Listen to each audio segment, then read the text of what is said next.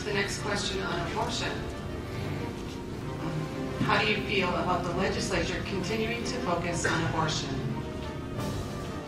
Senator Schlechtway. Well, I'm pro-life. It's cut and dried. I will vote for any of that legislation that gets introduced. Senator Johnston. I concur with Senator Schlechtway. Representative Lovell. There's a quote in the newspaper just the other day that said, what you don't confront, you eventually condone. And so if I do see any kind of an abortion bill up there being pro-life, I will not condone it, so therefore I must confront it. Representative Steele. Thank you. My first year out there, one of my first comments to our caucus was that I am pro-life, and any bill that comes through this House that helps prevent abortions, I will vote for it. Haven't changed my opinion since then. Thank you. Representative Wick.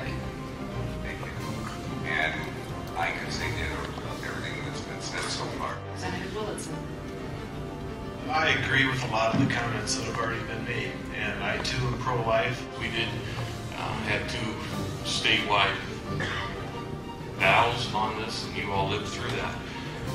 And one might make the erroneous conclusion that South Dakota is pro-abortion. South Dakota was against those abortion bills because of exception disagreements, but the general feeling that abortion being used as birth control is not something that is good public policy. So there will be probably other attempts at that.